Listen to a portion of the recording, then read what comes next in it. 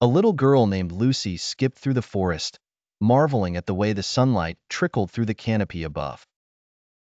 Her laughter echoed like bells among the ancient trees. Suddenly, she stumbled upon a curious sight, a massive creature covered in a thick, woolly coat. Its horn curved majestically atop its broad snout. Lucy's eyes widened in amazement. "Hello, big rhinoceros. Who are you?" she asked without a hint of fear. The woolly rhinoceros turned its head, and to Lucy's astonishment, it spoke. "I am a woolly rhinoceros, and I lived a long time ago, during the Ice Age." Lucy's curiosity was piqued.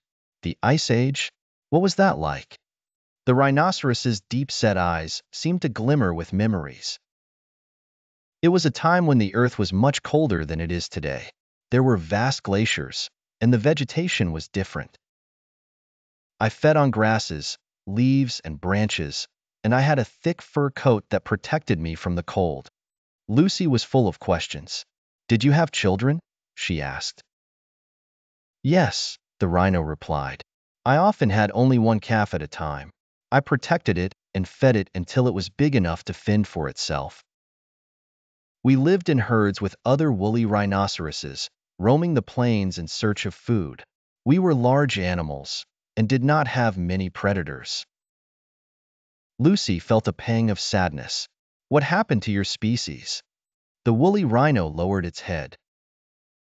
"We disappeared about 10,000 years ago. It is believed that climate change and excessive hunting contributed to our extinction." Lucy's eyes filled with tears. "That's sad. I would have liked to see you alive," she whispered. The rhinoceros seemed to smile. "Thank you.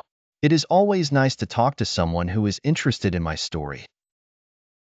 Knowing it was time to go, Lucy reluctantly said, "Goodbye, big rhinoceros."